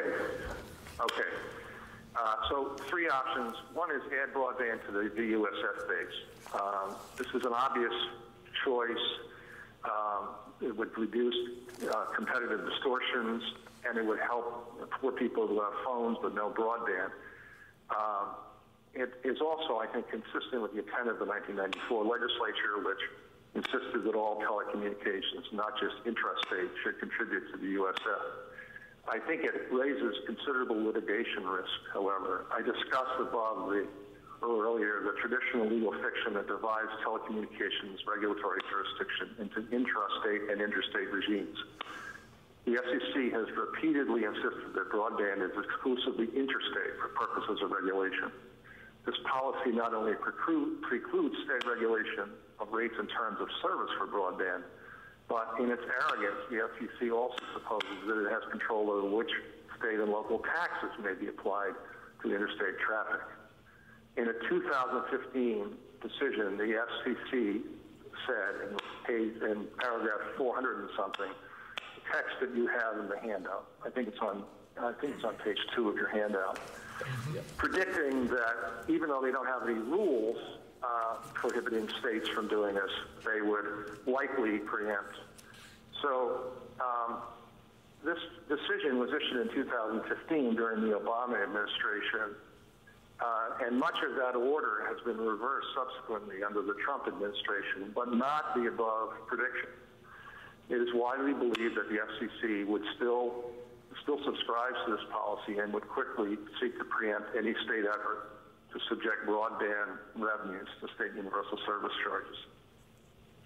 By the way, this is a change from, Mr. Yanchapka, I think you and I may have spoken in February, and I had the opposite opinion, so I've changed my mind about this since we spoke last winter. The last clause of the quote I gave you suggests, Peter, this is Representative Yanchapka. Could you clarify then what your position is? Is your position that it likely would not succeed if there were a challenge, or is your position the other? Yeah, I'm about to do that, but okay. Yeah, I think there's substantial litigation risk. If the FCC were to preempt the state from imposing USF's charges on broadband access, I think the legal outcome is in some doubt. Nevertheless, if Vermont were to go down this path, even though you have a chance for success, FCC preemption is highly likely, and the ultimate success would depend on the outcome of a long and costly appeal. Does that answer your question? Yes, thank you. That's okay. What you stated in your handout, in your longer edition handout, right? I'm sorry, I didn't hear that. That was what you stated in your longer edition handout in a footnote, I think. Well, in my handout, I gave you the FCC quote, and what I just said is in the prepared remarks that I've made, which I will be glad to file with you if you'd like. That would be wonderful. It is. I know Okay. we're all concentrating very hard on your words, and I can tell because most people in the room have their eyes closed so they can focus on the sound. So, myself included. So, if you could submit them in writing, I know that would be very helpful. All right, sure. There's nobody snoring, is there? Nope, not here. No snores. Okay. The second option is to broaden the sales tax. The suggestion is to abandon the VUSF model entirely and apply the sales tax to telecommunications, including broadband. Thus, the current VUSF surcharge and funding programs would be merged into the state's general tax structure, and VUSF programs would be funded from the general fund using the normal appropriations process. I make this suggestion sorrowfully, first because it's a huge change in the state law, and second because it's an admission of final defeat for one of the original objectives of the 1994 law, which I was involved with. That law was passed at a time when the telephone industry provided many cross-subsidies by which one customer helped another. The VUSF was a state program, but we tried to keep the system of implicit subsidies as far out of the budget as we could and as similar to the pre-existing conditions as possible. We wanted to maintain the system by which the telephone industry continued to raise funds and continue to see them spent only on telephone network benefits. But that goal has been frustrated in large and small ways subsequently. First, the accountants decided that notwithstanding the language that the legislature had passed, the VUSF is state funds and belongs in the state and county system.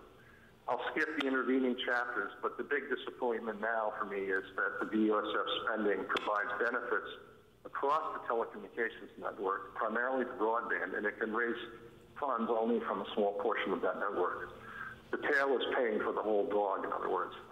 If the sales tax can overcome this, can broaden the base to all retail telecommunications billed in Vermont, that would be a way to restore the original objective. The third option is is widely understood to avoid the problem the FCC's claimed intention to preempt any state USF charges on broadband. I think the FCC is endlessly clever in finding ways to expand its own jurisdiction, but I accept the common wisdom that connection charges stand a good chance of avoiding a preemption effort. The method is to stop looking at revenue from telecommunication service and focus instead on the wires and other facilities used to provide that service. In most cases, there is a monthly or yearly charge, quote, per connection. A connection would be a telephone line or a broadband line. A line that provides both might be one or two connections as you choose. Connection plans are not ideal because some connections have data rates thousands of times faster than do household DSL or cable modem services. So any connection plan should consider whether all connections are equal, and if not, how to charge for the fast ones. A recent study by the National Regulatory Research Institute indicates that connection charges for universal service purposes have been instituted in Maine, Nebraska, New Mexico, and Utah. Maine has imposed a fee of 21 cents per line or telephone number per month, with a limit of 25 lines per account being billable for its Telecommunications Education Access Fund.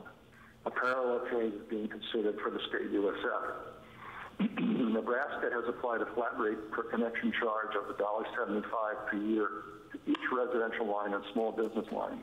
Meanwhile, large customers will continue, at least for the moment, to pay on a percentage of revenue basis. New Mexico, responding to a continuing decline in intrastate telecommunications revenues, has prescribed a new connection charge of $1.24 per year per, quote, communications connection. And last, Utah has imposed a charge of 60 cents per month per access line. That concludes my remarks, Madam Chair. Thank you for the chance to speak with your committee.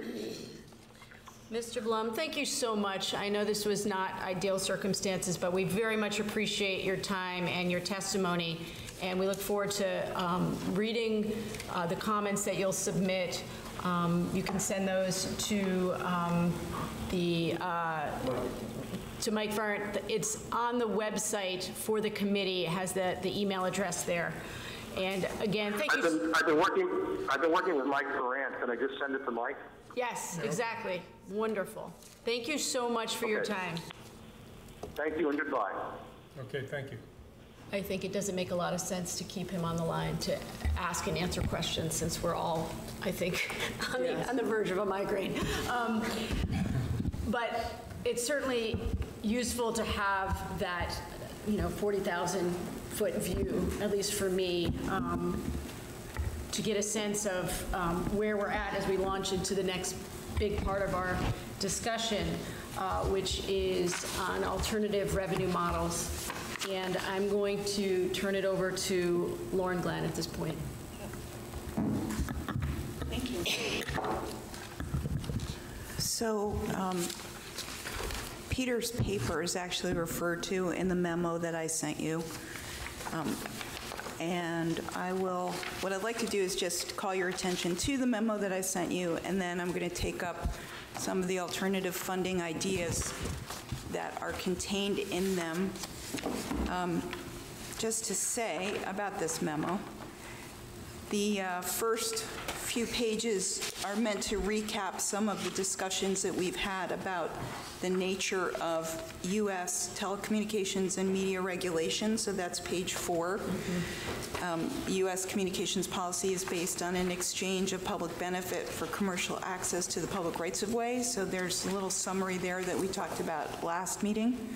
And then on the next page 5 talks about the value of PEG, which we have talked about today and previously. Yep. Yeah. And then page 7, item 4 really talks about how we have started to focus on the PEG is distributed on the internet, not just on cable, and so we wanted to start to look at the internet as a possible revenue source for, and given that there is no public benefit requirements from Title I internet, according to the FCC. So that has been a curiosity of this committee, which is what's led to this conversation today. On page 8, there are links to the different ways that the FCC is foreclosing on the state's authority to require public benefit in exchange for the use of the rights of way. And on the bottom of that is the paper that, the presentation that Peter gave in February to the, I think it was Senate Finance. And a lot of what he talked about today is included in that, the first half. But what he did was he went back and he looked at the constraints on state authority. And so, so here I get to the meat of the presentation. So there are a number of ways that local authorities tax or collect fees from telecommunication carriers. And what's really interesting on page 10 is a recap by a company, a telecommunications company called Mitel, if you go to their website, and they say, here are all the taxes and fees that we pay to the states and localities, and it's really quite impressive, the contribution that these companies and their ratepayers make to the public coffers. And this is a handful of them, so just at a very high level on page 10, and we could, maybe Rob, can you just scroll to page 10 on that presentation? So just very high level, and then we'll drill down. There are communications taxes. There are franchise fees, as we've discussed, for cable. There are sales taxes, district taxes, excise taxes, utility user taxes, and telecommunications kinds of fees and taxes. So on a very high level, states and localities and the federal government is pretty creative in how it accrues value from these firms. Wheel rides and theater tickets and anything that is amusement in the city of Chicago, and it recently applied this tax to online entertainments and amusements, and under that would be your Netflix, your online gaming, and so this sales tax is applied at the point of purchase. Now, this has been contested. There's obviously pros and cons. Most recently, there's been a suit against this application of the tax. But I just, again, I'm going to kind of go quickly, but I think it's an interesting example of a kind of sales tax that is on the consumption of amusements and entertainments. Yeah. If I could ask a question about that. Sure. When you say on the providers, is this a tax that's levied against Netflix or purchasers of Netflix services, and can it be passed down to the consumer in these examples? I believe in this case that it is the consumer pays it at point of purchase, and then Netflix has to pay it to the city. Thank you. Yeah. So this would apply only to entertainment over the internet that you pay for? Right. So it applies to a whole series of entertainments, but this... You can't get free programs. Yeah, this is for an entertainment that you purchase, okay. So you would pay a sales tax on it. So I think it works like when you buy something on Amazon and the sales tax is applied based on the percentage for the locality that you're in, and then they are responsible for paying that back to the state. Right. And again, I just want to say this is not without controversy, right? None of these actually are. There is also, just to add to this, in Massachusetts, there is a bill along these lines to implement a sales tax on online entertainment designed to give 20% to the state, 40% to the local government, and 40% to the local PEG channels. So there's a link to that legislation there. It's been recently introduced. I think the prognosis, I mean, they're going to move ahead with moving this forward. I think some people say it won't happen. Some people say it could happen. We don't know yet. But that's an interesting solution from the PEG community. In Minnesota, there is a heritage tax. Again, this is a kind of sales tax, but there was a coalition of arts organizations and outdoors education, outdoor hunting, fishing, sort of organizations that came together and were successful in adding 0.5% to preserve Minnesota heritage. It's also written into the Constitution, which is interesting. It cannot be vetoed or swept into the general fund, and it generates, in obviously a much bigger state, $150 million a year to fund wildlife conservation and the preservation of arts and culture. These are distributed through grants, and so PEG Access are among many nonprofits that apply to use these funds. So it's an interesting twist on the sales tax and an interesting coalition that brought that together. Then we move into the realm of telecommunications tax, and the caveat is I am not a telecommunications lawyer. I am a researcher, but there are some examples here. Massachusetts has a sales tax on telecommunications. In Eugene, Oregon, there has been a telecom tax. Of course, the recent FCC ruling was aimed, FCC ruling applying to in-kind payments of cable operators towards public benefits. And the FCC really was very focused on Eugene's tax and the Oregon court decision that upheld it.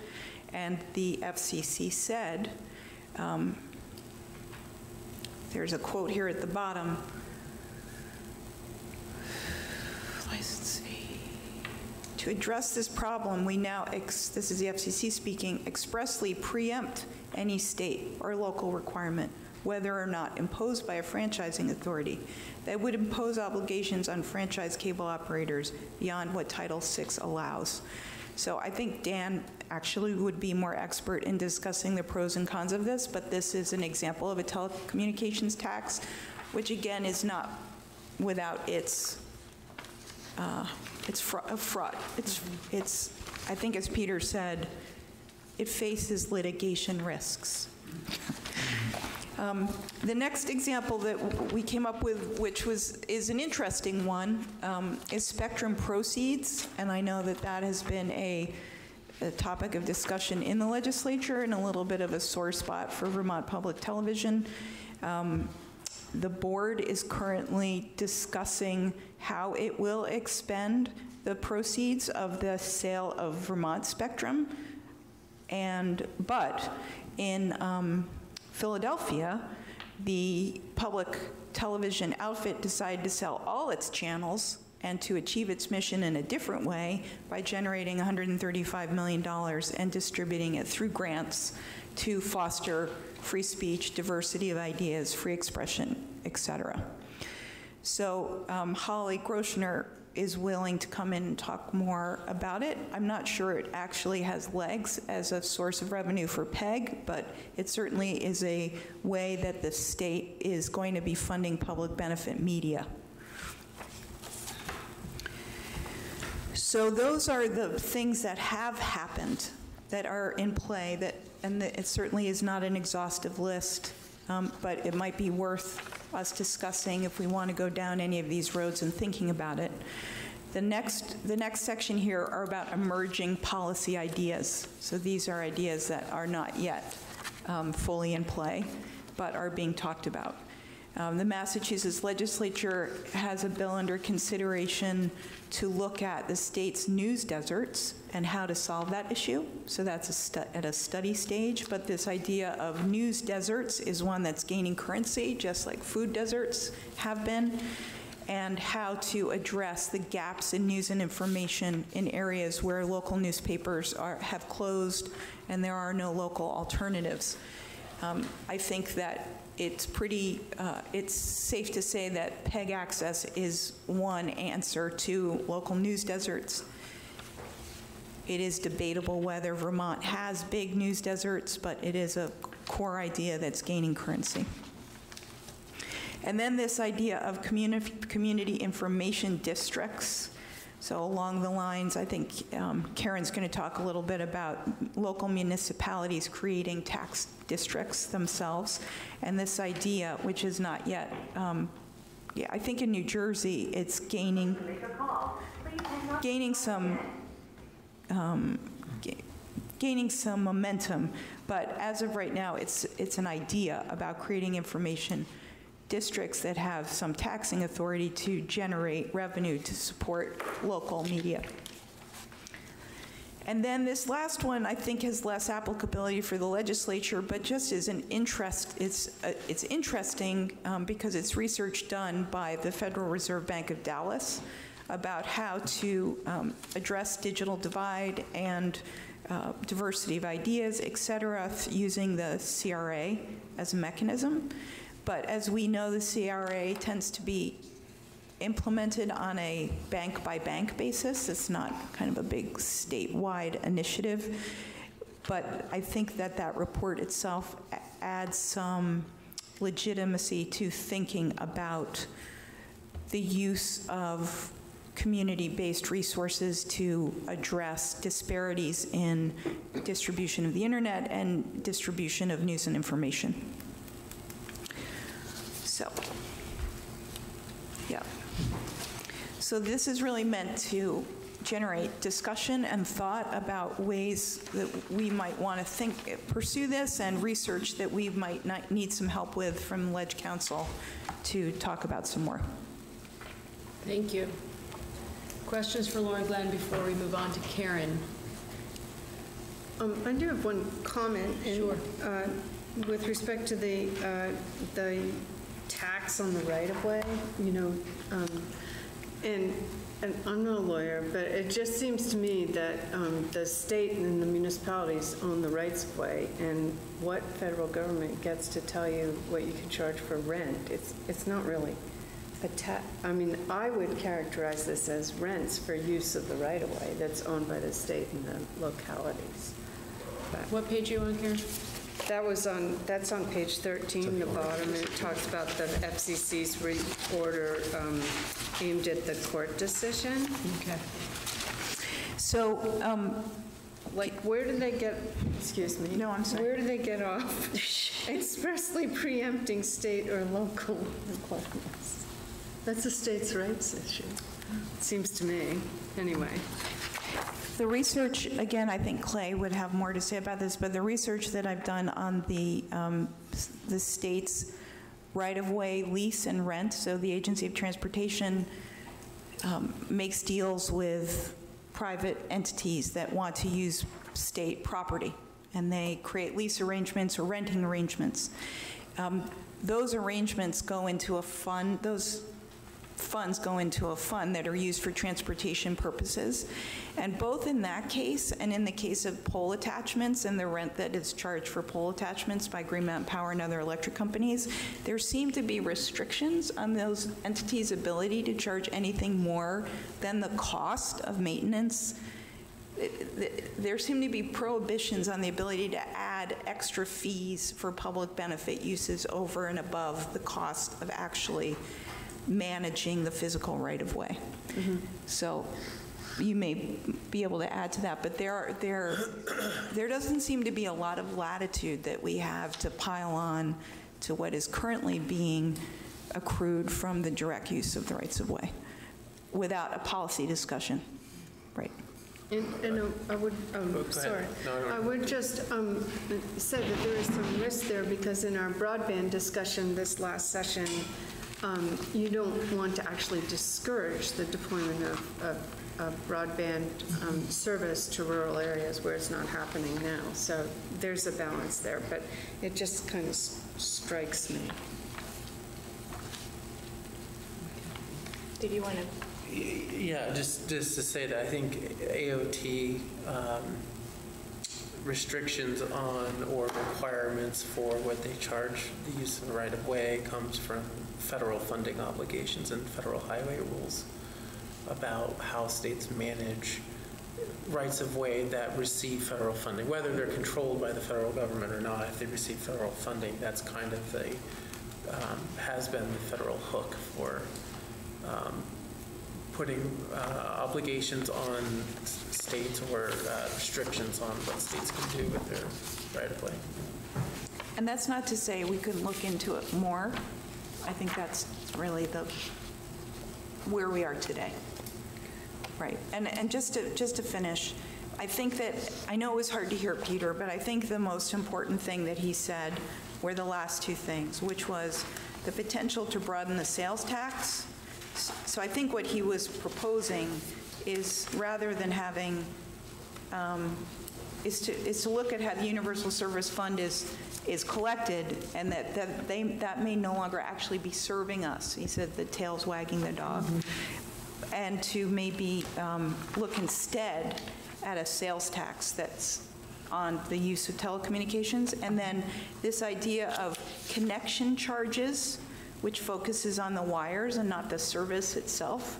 And there are some good examples. He sent me that paper. I think he could also, may send it to Mike, where the Maine, Nebraska, Utah, and New Mexico examples are included. So I think that I would not lose that thought. I think that was an important contribution he made to the discussion. Just, can I add two comments on that? So I think that we should look at those and we should have an open discussion on them. The question that I would have is whether or not this has been looked at, or I think the word is called scored from with the functional equivalent of the Department of Revenue or taxes, to speak to a little bit of that going forward. And then with regard to the connection plan, I don't know the answer to this, but perhaps we can dig into it regarding Maine, Nebraska, New Mexico, and Utah, as Peter spoke to. I would be interested to know if in those communities today, if there is a 5% franchise fee that exists, and if there is in those communities, what percentage of the franchise fee goes specifically to PEG access today?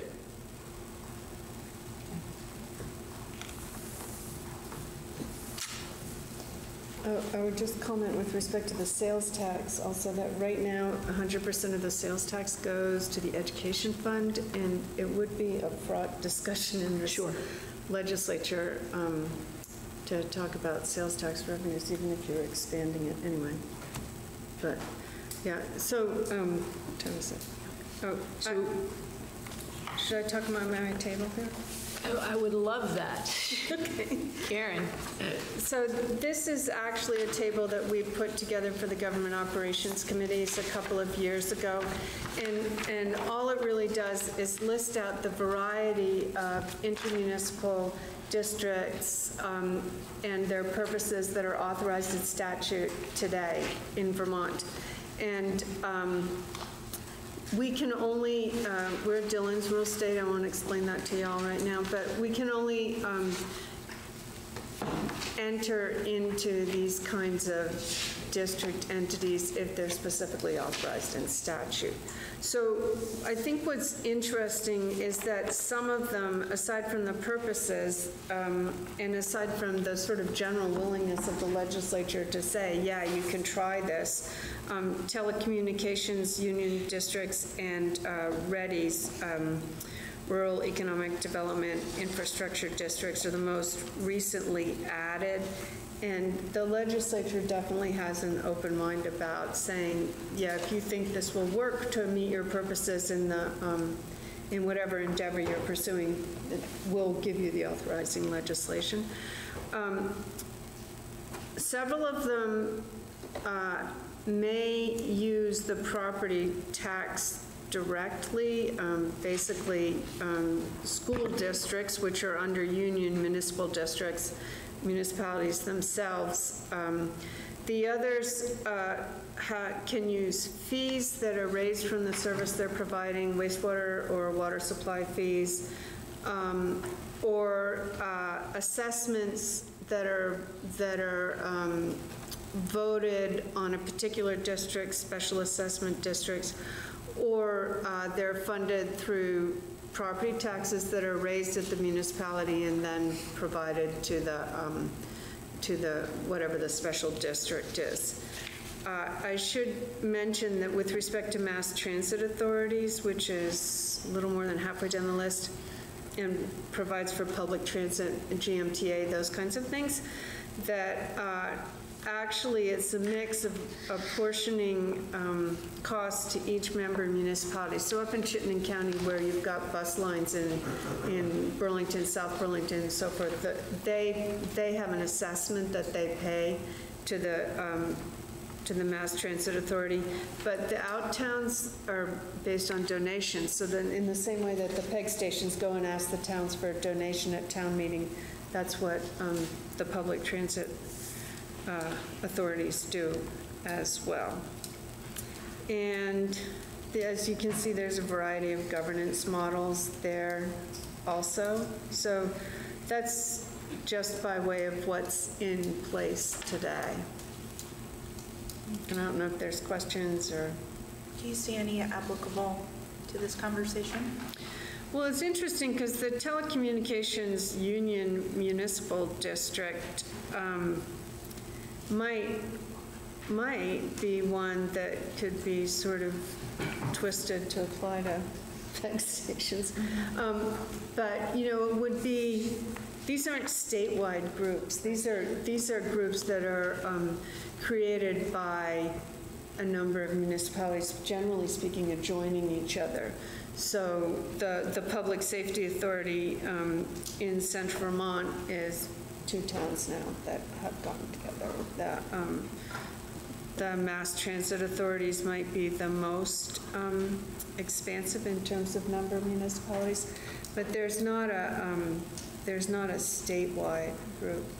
The only other one that comes to mind that is not on this list yet, but will be at some point, are the Clean Water Service providers, which is embodied in legislation that you passed this year to address clean water, and that is going to be implemented through regional entities yet to be created. Clay, did you have a question? I do. Okay. I'm good. Thank you. Thank you, Karen. Thank you. So we have 15 minutes, and I would love to know from the group here, Lauren Glenn has given us a lot to chew on, as has Karen and Peter. Are there ideas that individuals have had on this work group about funding sources that haven't come up in the documents and the testimony that we've heard so far? I know I'm still digesting all of this, but I'd love to just talk to the group about what other ideas should we be putting on the table. So can I offer one thing? Sure. I like your word digest. I think we have a lot of digesting to do. There's a lot to digest, and I want to be clear that, as I said earlier, we only have, a few more meetings. We're going to also have a public hearing. I know that in speaking with the vice chair, we want to head into the legislative session with some kind of roadmap on this issue. And so I think we all feel somewhat pressed for time and space. And so I think some of what needs to happen is going to be outside of this work here in this room, that each of us need to sit down and really, as I said, digest. So, but we will not be having additional meetings beyond this. That is not our charge. And so we all have to take on the responsibility of doing some of this intellectual work on our own before we come back together. So. I think that's a good idea that we commit to doing that before our next meeting. I also think we'll be a little more public with the resolution of our bigger issue, which hopefully will look favorably upon our work. You know, I want to say, too, that I think that everyone has done a great deal of work. Our public presenters, so far the members of the group that have presented. And I just want to be, at least from my perspective, I want to respectfully be careful that we don't, just keep in mind that we don't become a solution in search of a problem as well. In the sense that we look at current funding mechanisms, we look at the trends that have existed over the past decade, and we look out into the future to be sure that we continue to keep PEG and the AMOs as a viable option, but that we are just careful in that approach as well. Well, I think you make a good point, because we're not, and the revenue isn't declining steeply today, this minute. Mm-hmm. And so if we, for example, were to say, oh, let's have a ½ cent on the sales tax as a way forward, it's really hard to make a case that you need that money in 2021, 2022. So I think we have to just keep that in mind of how we might structure some alternatives, how we might lay the groundwork for revisiting the alternatives. Sure. So I think we have to think about some other models that may also maybe include kind of trust fund models, or just, we have to take the long view, because what will happen probably, I mean, let me restate that. I don't know what will happen, but I suspect that the revenue is going to be going like this. And I know that Comcast is working very hard to keep the revenue not going in that direction, but you know, it will start to decline. And then at the same time, the FCC is mounting these dockets. I mean, they've just had one that we kind of, you know, they said, we're not going to take the cost of a channel and subtract that from the funds that you receive today. But we haven't yet decided. We didn't say no. We just put it aside for now. We don't know, for example, how Comcast might implement that order. The FCC is now taking up the question of leased access, which is a kind of public access, but you pay for. Really, we see that as a step towards making a case against PEG access, ultimately. So it's a steady threat. And I think we have to be positioned as a state to respond when any of those corners get turned. And so that's really what we're talking about, is how to prepare. How to prepare, and what makes sense, and what latitude do we have. So I understand the question of timing is one that's on the table. Mm-hmm. I think that's fair. I just wanted to comment. I believe that the product that the committee submits is in the form of draft legislation. My study committee's mixed up. And so that's why I had Mike print out our charge so that we could all remind ourselves. Does everybody have the document in front of them? Mm-hmm. So reading from creation under Section 27, PEG Access Study Committee. There is created a PEG Access Study Committee. The committee shall consider changes to the state's cable franchising authority and develop for legislative consideration alternative regulatory and funding mechanisms to support public, educational, and government PEG access channels and services to communities across Vermont. Yeah, and E requires that the report come in the recommendation of draft legislation. And so that militates toward coming up with an actionable, you know, obviously you have to. You know, right. So you can't report we're going to do nothing, because that's against the law. We have to do something. And so I guess the question that I'm left with after hearing today's presentation, which I thought all were very good, and I very much appreciated the van presentation, it's just what is the revenue requirement, just like a black and white. Because I think that question answers what you do about it. If you know exactly how much money you need, when you need it. Without that question answered, I wouldn't know how to respond. Obviously, I have an employer, my boss's boss has very clear opinions about taxation, so that puts me in a particular position with regard to a discussion about taxation. But before you even get there, I think that you have to answer the question. Absolutely. What do we need? And I'm not sure that we're going to be able to answer that question right now.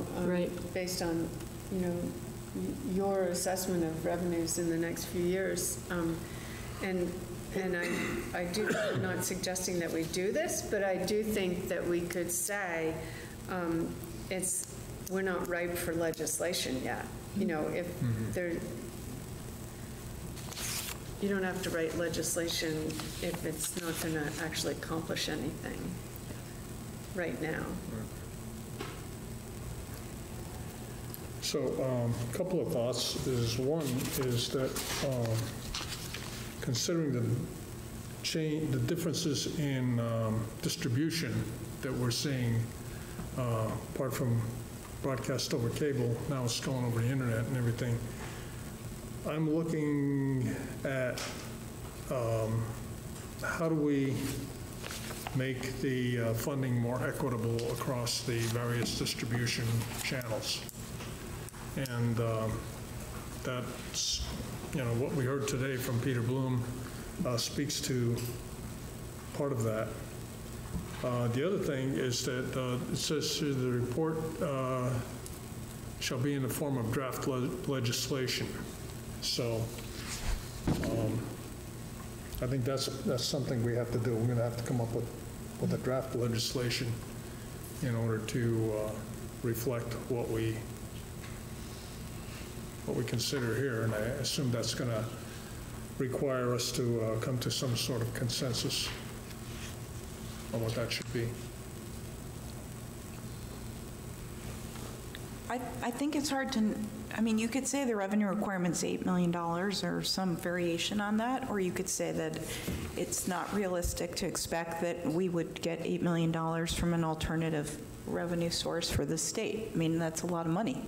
When $8 million comes to the table in a state budget discussion, that's a big, significant discussion. So it may be that we think of some different ways to skin the cat over time, start to set aside dollars that become a fund. So just in terms of the dollars that are needed, we can give a number, but I think we then have to walk the cat backwards and say, what are some of the alternative ways to get to it? And we're pretty much foreclosed from several ways of getting the money on the internet side, right? So I think for us to have some clarity about what are the ways that, given what we know now, what are the 2 or 3 possible ways to skin the internet cat? So these poor cat It's a lot of lovers out cats. there. I'm walking a lot of cats. You are. Sorry. We're about walking that. forwards, backwards. Walking, skinning, yeah. I'm sorry. It's okay. We're all a little loopy at this point, Lori Glenn. But I think it would be really helpful to have some Ledge Council research on, given what we know. Sure. How could we proceed? Absolutely. And then we would know how much revenue that could possibly generate. We could also address other issues in terms of broadband equity, up here, asterisk. And it also, yeah. So I think that would be important to know what we can do, what the legislature actually has the authority to require. And then we may start to work on, well, what is a realistic portion of this budget for the legislature to fund? And what do we expect the PEG Access Centers to go out and start operating more like your typical nonprofits? Right. right?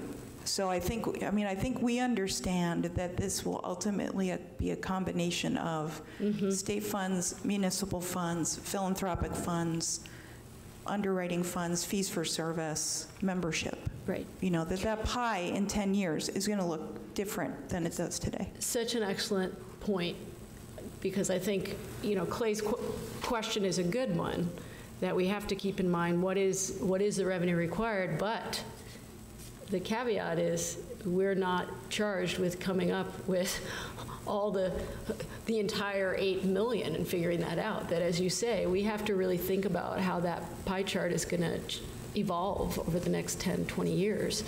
I think this is a good place to wrap. I would just love to take the last couple minutes, Maria, if I could have you recap for us. So this was our third meeting, correct? Here's a question that I have for you. So looking at powers and duties of the committee, I'm not clear on whether one of our 6 meetings that we are allowed to be reimbursed for includes the public meeting, or is the public meeting in addition to? And then the third question I have is, could we have a public meeting and then as a group meet at the conclusion of that public meeting? So would just love. Just about to suggest maybe that latter option, to the extent there's any ambiguity, you could hold a public hearing and have a meeting immediately following. Okay. And it would all, you know, capture any of the expenses and not run into a great, because that 7th meeting. Exactly. I mean, I think we, of course, we all support the public meeting. It was important for us to have it, those of us in the committee who made sure that this language got in, but I would be very scared to give up the entire work meeting to a public meeting and then not have a chance for us to digest that. And so it does mean more of a time commitment on our part to meet after the public meeting, but I wanted to get a sense from people if you're willing to do that so that we don't lose that entire meeting time. Yes. Does that make sense? Lauren, Glenn, does that make sense? So then what I'll do, I will huddle up with Maria and Mike, and we will get a poll out to committee members and figure out dates that make sense for all of us, and we'll do that in the next couple of days so that we can get a date out to the public as soon as possible so folks can start making plans to come and testify. Do you anticipate holding that public meeting here or going outside of Montpelier, which is, you know, might get you a different set of comments? That is a great question for the committee. I have no agenda, and so I would love to hear your thoughts on that, Karen, whether you think I think you'll get a different set of comments outside of Montpelier. And so, of course, the danger in doing that is we have one public meeting. Right. Where do you hold it so it is centrally enough located that folks from around the state can attend? So again, something for us, we can certainly have this conversation in addition to a doodle poll of where we think makes the most sense and where we can be accommodated. I don't think you're wrong. It's just, as someone who drove 2 hours this morning to get here from Brattleboro, like depending on where it is, I want to make sure it's still somewhat centrally located for folks. How do other folks feel about that? And I know you any have location, any location. I'll go to Brattleboro if you want me to. Yeah, it's a little easier for you. I'd also just say, I think we want to have a public hearing where we have something to present for reflection. In other words, we could have a public hearing where everyone comes and tells us how great public access TV is. But we've had those hearings. We have that already written down. We know that. But what I think we want is, here are some possible ways of going forward. What do you think about that?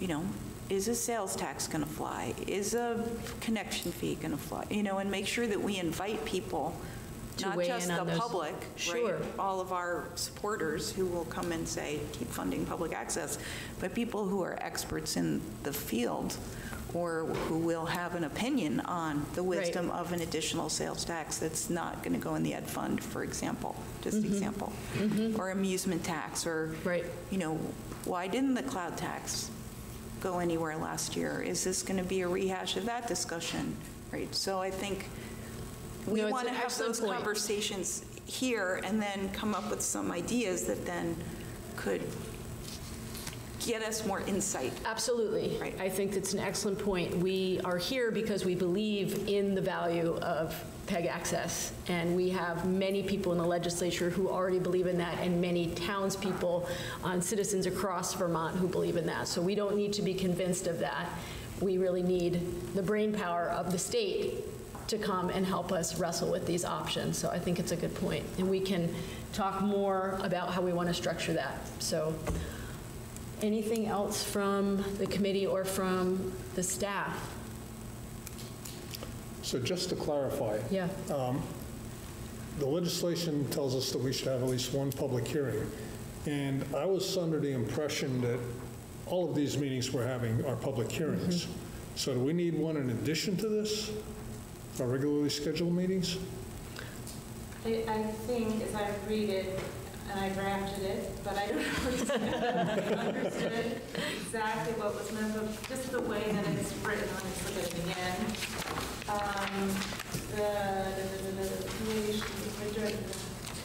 The committee's authorized to meet up to 6 times, and the CSPR says on December 15th. The committee shall hold at least one public hearing on the value of PEG access television to Vermont communities, the costs of such programming and services, and funding options. So I read that as, all of those topics are presented for the public to come in and talk about each of those, respond if it's something that you want them to respond to. But that's really a public forum, public hearing, hour and a half, what have you, that's separate from the 6 meetings that the committee is. Yeah. All right. And as someone who was on finance where we wrestled with this wording, as you know, this is a perfect example of hamburger making. And so, but I think the committee was very strong in their belief that there should be a time dedicated that we actually invited people in. And yes, there is a public comment period for each of our meetings, but we wanted to err on the side of more input and not less input.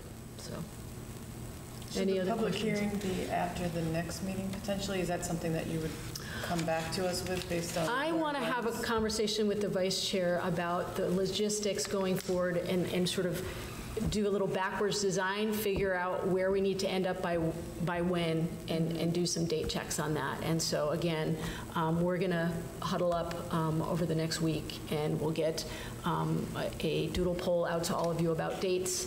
But I'm not clear on that and how that should work in terms of when we need to produce a product and how much time we're going to need to do that. So bear with me. Thank you. Very much appreciated. Thank you. Is our September date set?